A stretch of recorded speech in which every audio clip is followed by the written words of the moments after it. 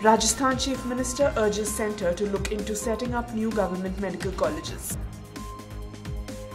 Good afternoon and a warm welcome. You're watching Education News Network, where we get you the latest developments in education at the top of this hour. This is Nitya reporting from ENN and the Daily Stories app.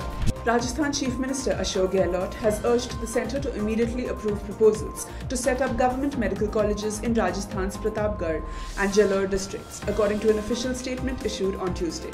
Mr. Gehlot has written a letter to the Union Health Minister Mansukh Mandaviya in this regard. He also urged the centre to make necessary amendments in the provisions for setting up a new government medical college in the state's Rajsamand district.